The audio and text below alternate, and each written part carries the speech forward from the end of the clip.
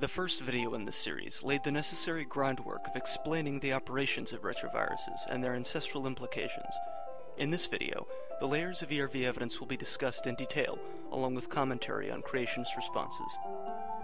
The three layers are as follows. Layer 1. When we examine the collective genome of Homo sapiens, we find that a portion of it consists of ERVs. We also find that humans share some of them with chimpanzees.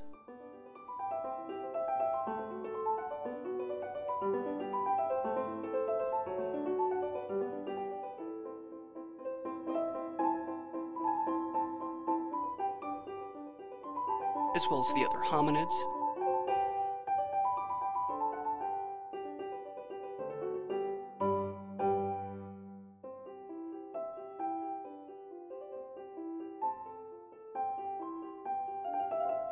Cercopithecids,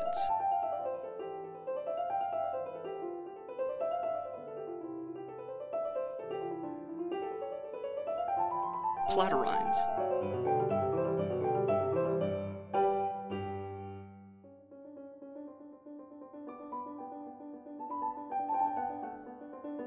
and even prosimians.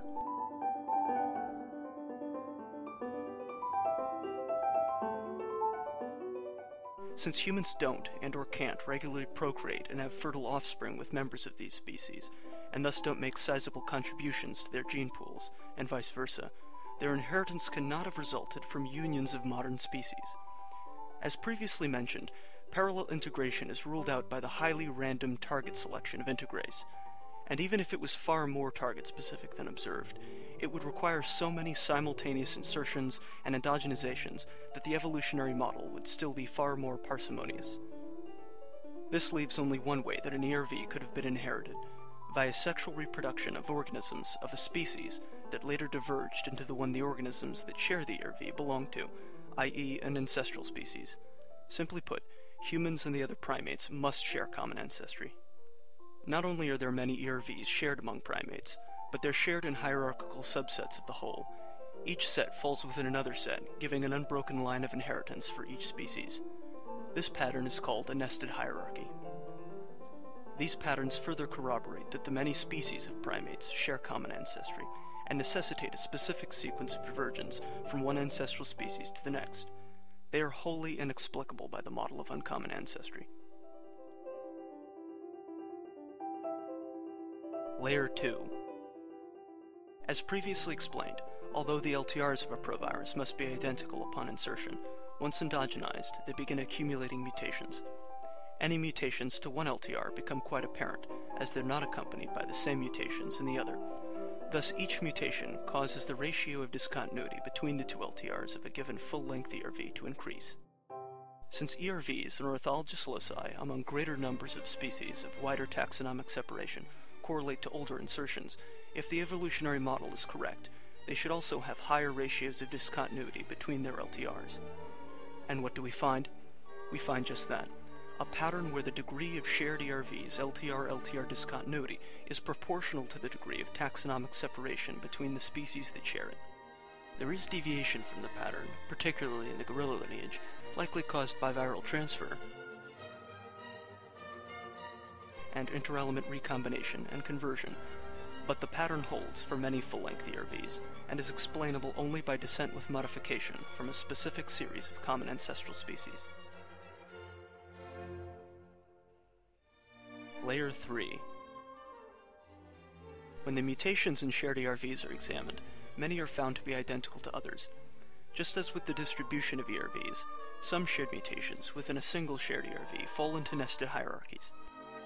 Some are shared by all, many by subsets of the whole, and each set falls within another set. Despite deviation caused by the same mechanisms affecting LTR-LTR discontinuity ratios, some of these nested hierarchies of mutation match those of distribution. Part of what makes this such powerful evidence for the evolutionary model is that ERV distribution and mutation rely on entirely different mechanisms, the function of integrase and the DNA replication complex, respectively.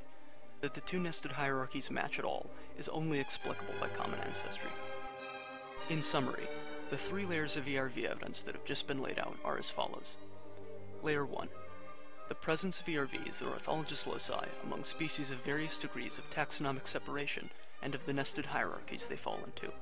Since they're passed on through sexual reproduction, ERVs fixed in orthologous loci in different species necessitates the past presence of a species ancestral to both that has since diverged into the two modern ones, and the patterns of their distribution indicate a specific sequence of divergence. Layer 2. The comparative degree of LTR-LTR discontinuity among orthologous full-length ERVs. Since LTRs are identical upon reverse transcription and subsequent insertion, greater divergence correlates to an older insertion.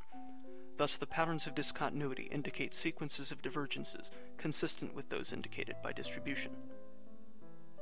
Layer 3. Shared mutations among orthologous ERVs and the nested hierarchies they fall into. Since mutations accumulate and fix in populations of organisms, the distribution of shared mutations indicates a sequence of speciation events consistent with that which is indicated by both distribution and LTR-LTR discontinuity. There are three common responses to ERV evidence by creationists. The first is to ignore most of it, most notably of which being the patterns of distribution and mutation. The second is to use deviations from these patterns they fail to address as justification for dismissing ERVs outright. For example, they ignore viral transfer and interelement recombination and conversion, and state that the few lineage-specific PTRVs with uncharacteristically high LTR-LTR divergence ratios completely invalidates the second layer of evidence. What they conveniently overlook is that such deviation is to be expected given the complexity of biological systems, and that it's the patterns they ignore that provide some of the strongest evidence for the evolutionary model. The third common response is to use red herrings to dismiss ERV evidence. For example, they explain functional components of very small percentages of ERVs, such as an envelope gene used in sheep reproduction, or LTRs replacing a gene's promoters, yet neither provide evidence that these functions are pre-existing, as they assert, nor even touch on any of the evidence that they were co-opted sometime after insertion. Such evidence includes the deterioration of the remainder of the ERVs in question. Ultimately, the best way to respond to such claims, after having addressed their points specifically, of course, is to relentlessly drive home what they seem least willing to discuss, that deviation from patterns is to be expected, and that the corroboratory patterns of distribution and mutation are solely explicable by the evolutionary model.